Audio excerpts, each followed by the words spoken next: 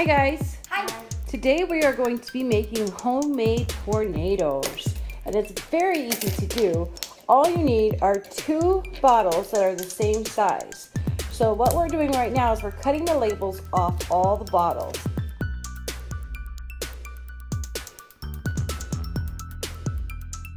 The only other thing besides bottles, a little bit of sand and a little bit of food coloring, is some kind of sturdy tape.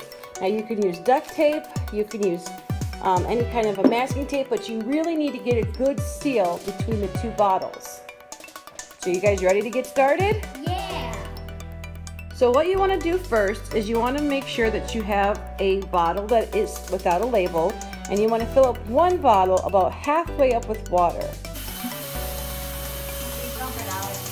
Next, make sure that your empty bottle is pretty well shaken out. So I understand you may have some little droplets in there, but just do your best to shake it out and get it dried off. What we're going to do is we're going to add a drop of food coloring into each of our bottles.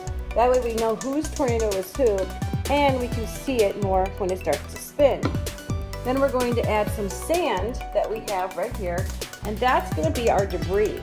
So whenever tornadoes start to spin, they pick up debris, dirt, dust, sometimes plants, trees, even houses. So this sand is going to be our debris.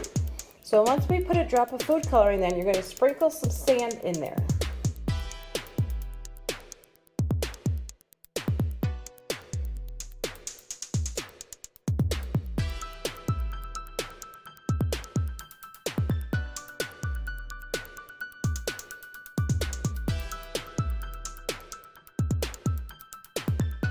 Next, you're going to add the debris. So you can take some sand. It doesn't need to be a lot. This time I have some pink sand. So I'm going to add a little bit of sand to my cup. So now what you're going to do is you're going to take your other bottle and you're going to attach it to the top.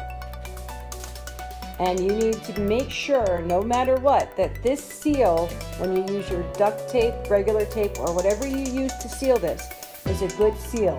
Otherwise, you're going to have water everywhere.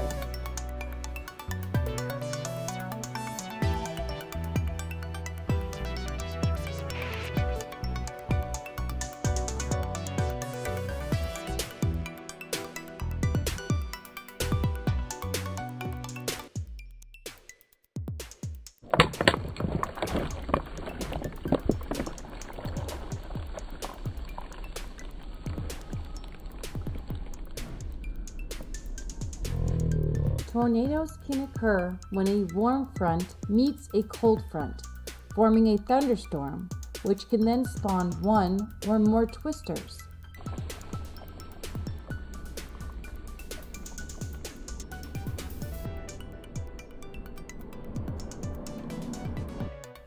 Most twisters, or cyclones, travel from southwest to northeast and can move in the opposite direction for short periods of time.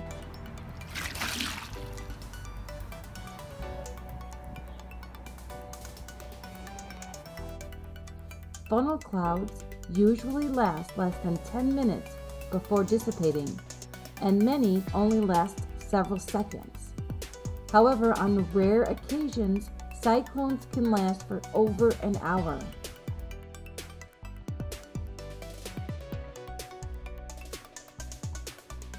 Twisters strike predominantly along Tornado Alley, a flat stretch of land from western Texas to North Dakota.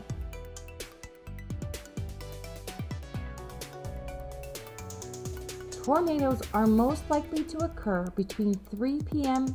and 9 p.m., but can occur at any time.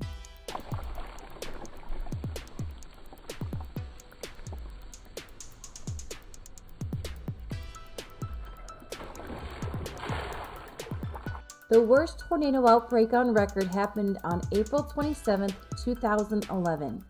In the midst of a severe tornado outbreak across the Deep South from April 25th to 28th, a reported 207 tornadoes touched down on April 27th alone, according to the National Weather Service. As with any storms, it is very important to have a plan with your family in case a tornado was to strike. Listen for the alerts. Usually tornado sirens will go off between 5 and 15 minutes before a tornado is supposed to form. Find the lowest part of your house or building, stay away from windows, and try and protect yourself from falling debris. Do not go outside until the all clear has been signaled. Stay away from lightning and try and get out of the path of the tornado if at all possible. If you liked our tornado experiment, we'll see you soon. Bye!